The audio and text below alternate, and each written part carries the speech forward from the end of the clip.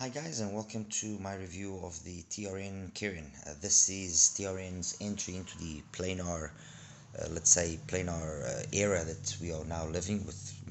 Most of the brands sooner or later, catching the train and following on what was started out by 7 Hertz, and we owe it to 7 Hertz definitely for their boldness and for their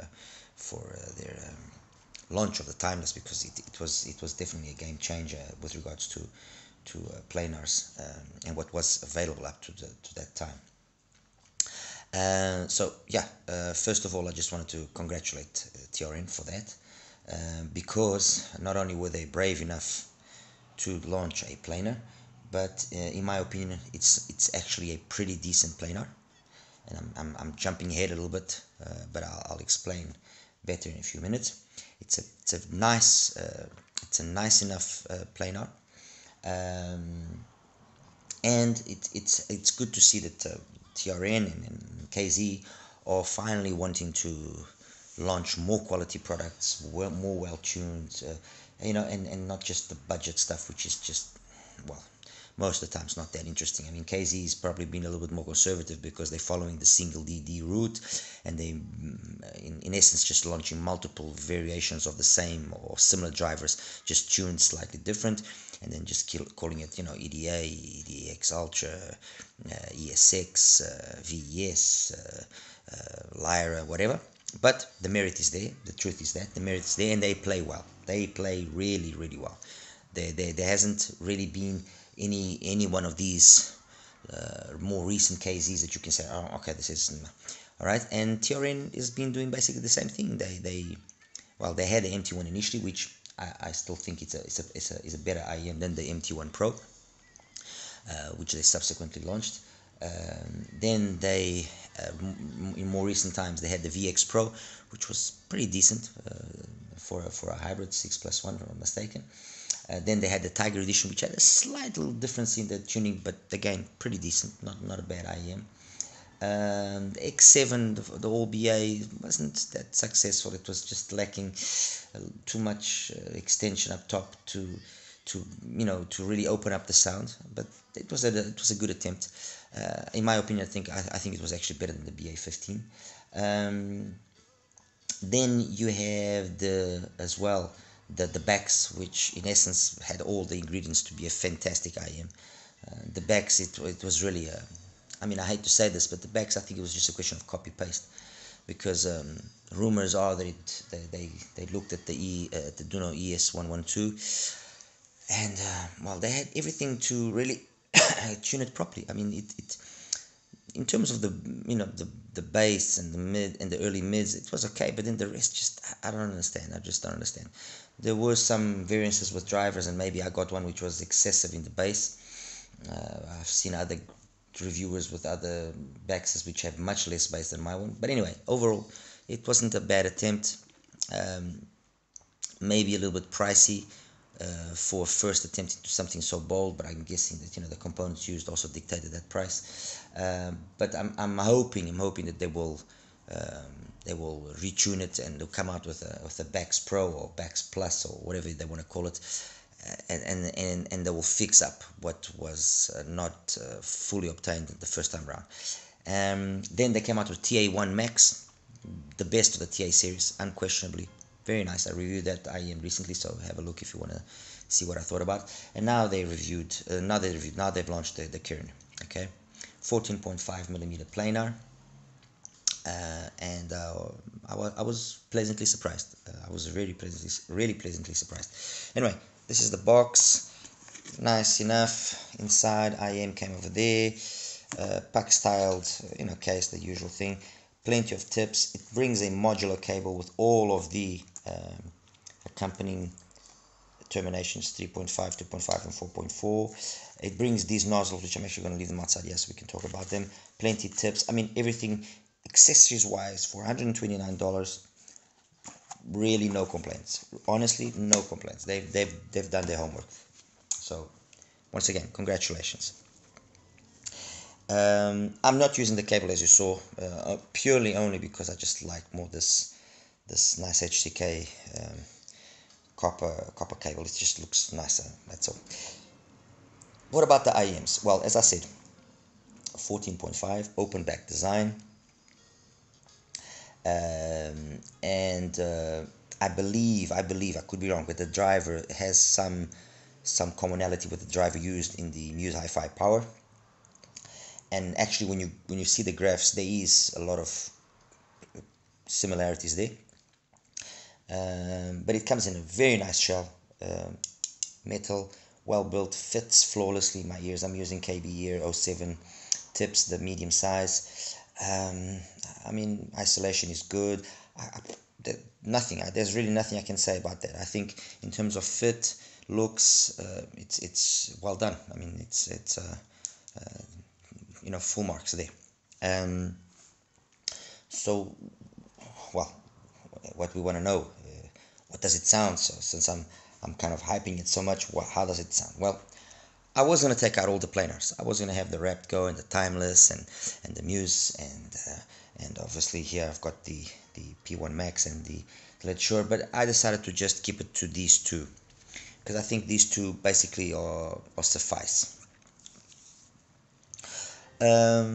Also, why these two? Because these two are the ones that approximate themselves the closest in terms of price to the TRN. The TRN is 129. This is about 150.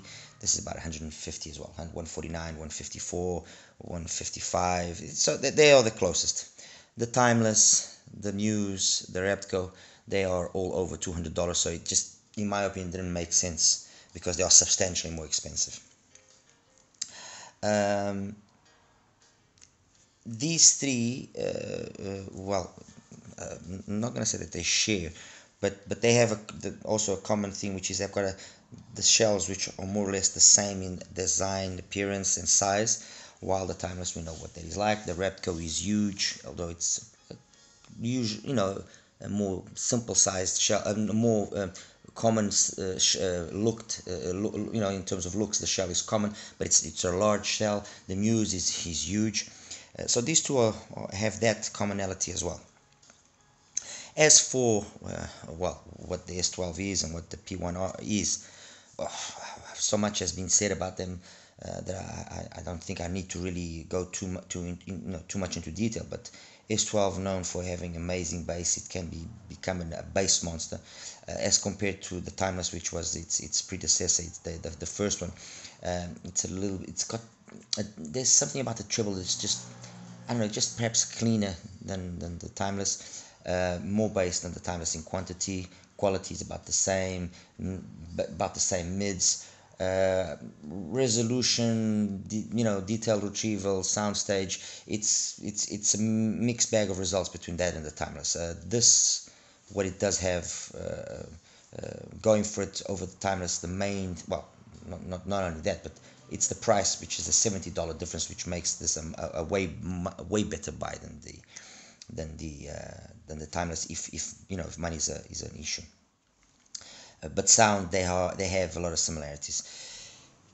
The P1 is the complete opposite. So this one here, the S12, will basically represent the group of IEMs which include the Timeless and the Rapco and the S12. They all fall within that same kind of sound profile. This one was a break away from that design or from that type of sound because it was a neutral. It's very much like a P1 Plus, but with a warmer bass, and it was its neutrality that has captivated me, and I'm a big fan of the P1 Max. I think the P1 Max hasn't been getting the deserved attention and hasn't been getting the deserved love, but this is a tremendous IEM, and its only flaw, and I think that maybe that's the reason why people are not really exploiting its full potential, is it needs power. This is the most power hungry out of all the planars I have tested so far. It needs power. You give it power and this thing just comes alive, period. And it sounds good.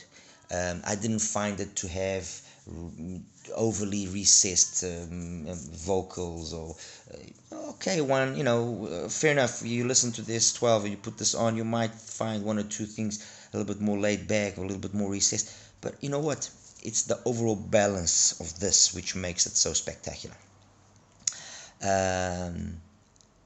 And although it does have it's been tuned to have a little bit less bass than the S12. The truth is, when you're actually listening to it, you don't get that perception of that big of a difference. Now, I've actually got a graph here which I'll show to you guys in a second. But I like the way it's very neutral across, like from 1 to 8K. It stays very, very flat. I mean, honestly, very, very flat. Finally, the Kirin. Well, like I said, the Kirin graphed very similarly to the Muse. And the Muse, the issue there with the Muse was that they should have learned from the other available models in the market, and not made, not perhaps be too hasty in the tuning. And again, I say what I said earlier, and I hate to say this, but copy paste. Just copy paste, people. Don't. If you're gonna do something different, and I've said this multiple times, make sure that your different is good. Don't make it different and it's no, make it good. And they should have copy pasted. And this, although it has, like I said, that kind of similarity in the graph, and I'll show you now the graph so you guys can see.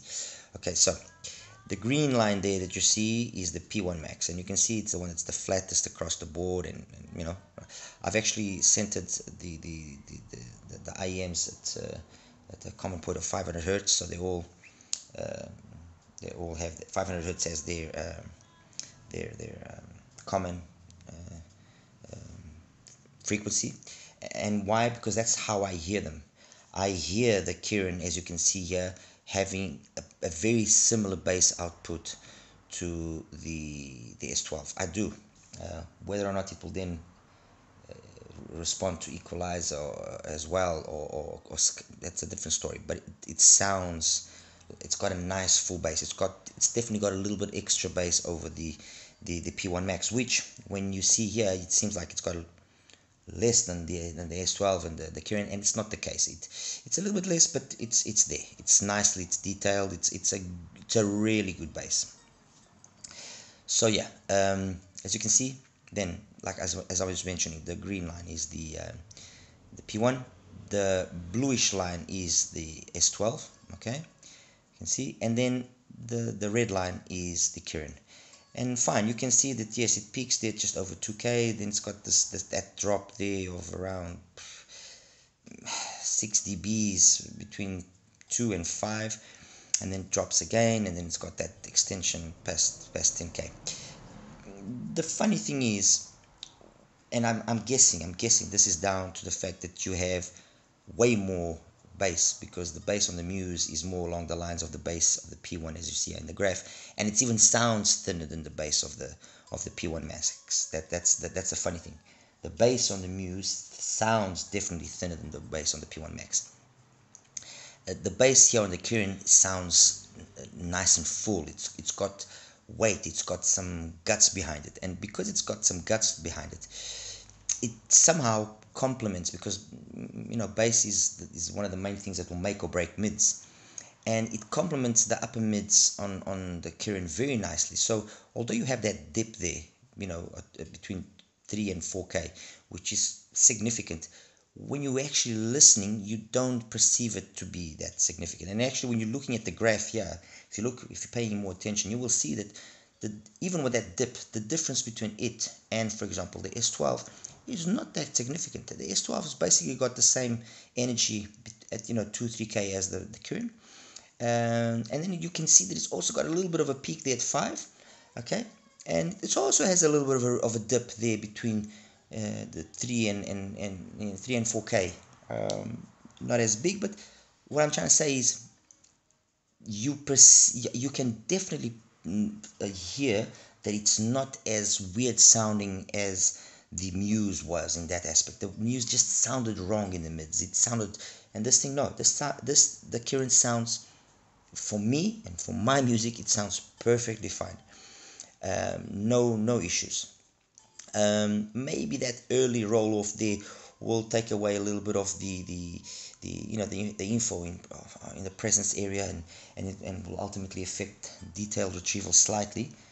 But again, I didn't find that it was significant to the point to be a deal breaker in any way. No, I didn't. Um, I think it's a decently tuned TRN. Sorry, uh, decently tuned planar. It plays decently well my playlist, my music that I usually like to listen to. I mean, songs like there's a few songs which can be quite demanding. For example, "The Chemistry of Love" from Michael Franks. It's a demanding song. You can it can really make or break.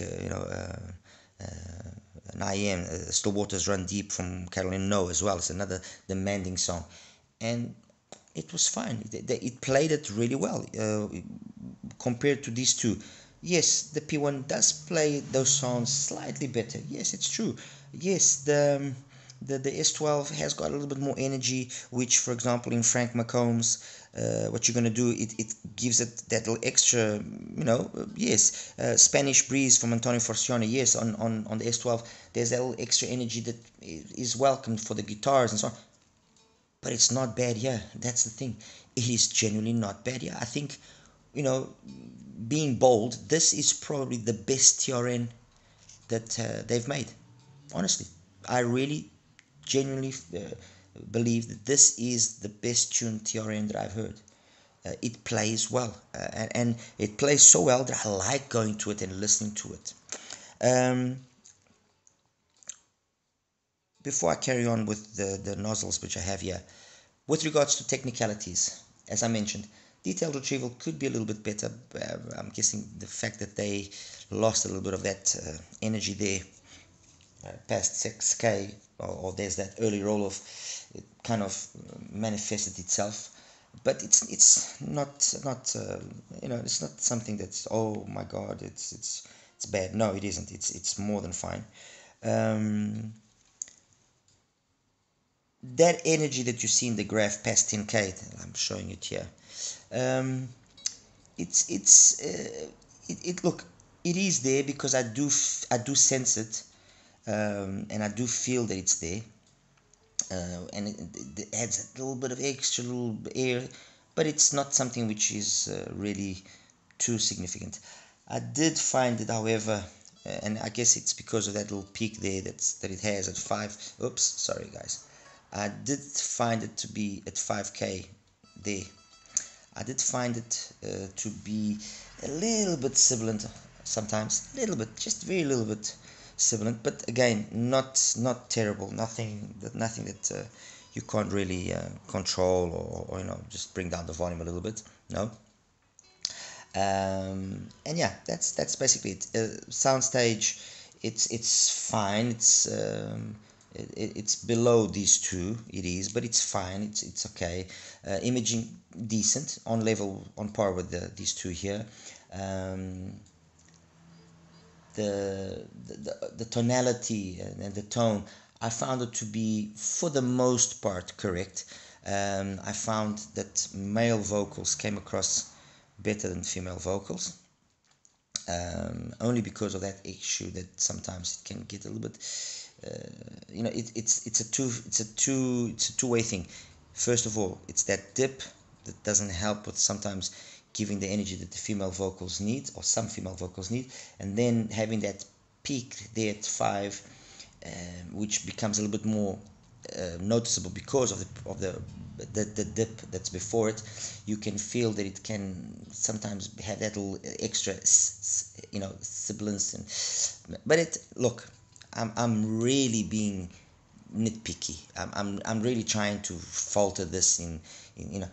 And the truth is, you put it on, and as long as you have decent power, because it can also take quite a bit of power, and as long as you got some decent power, going to it, a decent enough dongle, you will not pick up on these things on your daily commute. Honestly, you won't. Okay, it's like I was saying, it's got a decent enough tonality and timbre. It's correct for the most part. And yeah, and then that finally brings us here to these nozzles. One is, the first one here is supposed to be transparency, by default the reference ones are installed, and then it has what do they call it? They call it the atmospheric. Okay, what are the differences? Well, it's very simple. If you actually look here in the back, it's just the diameter.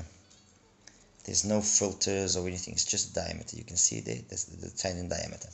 And what that change in diameter does is the following. From the default ones to this one, there's just maybe 1 dB extra energy, at 2 and at 4K and 5K. These ones, the atmospheric, these ones bring it makes the dip bigger. It makes the roll off past 6K even more significant. So this one is the one that I really didn't like, and it really, this particular nozzle filter here will definitely accentuate the faults that the Kirin has. Okay, it will. While the transparency and the reference are basically the same thing. Honestly, I mean, it's, you know, there's really no difference. So yeah, that covers the filters there. I would just leave the reference on, and that's it. So yeah, to finalize, guys, would I recommend the Kirin? Yes, I would. I really would. Its biggest problem really is that you have now the Diorco coming out, and well, it's been touched by the hand of Mr. Critical, so it's bound to be a good IM that plays well. So let's see how that comes along, how that pans out. But that's its biggest adversary, I think, because of its $99 price tag. This you can pick it up. I've seen it for $115. Okay, so you can pick it up for about $35 to $40 less than the Shure, and 50 odd dollars less than the P1. And you know what, it will all be down to your personal preferences, because yes, these two are slightly superior in certain aspects, but it's not like these two just walk all over the Kirin and absolutely destroy it. No, I don't agree with that. It has its merit. It's like I said, it's well built, well accessorized, and yeah, it deserves maybe people to give it a little bit more attention, because it's really a commendable effort by TRN, and they have my congratulations. I really give it to them. Well done. Anyway, guys, as usual, like and subscribe if you like my content. Anything extra that you would like me to say about this, compared to something else, please let me know. I'll be happy to do my best to oblige. And that's it. All right, see you guys soon. Take care.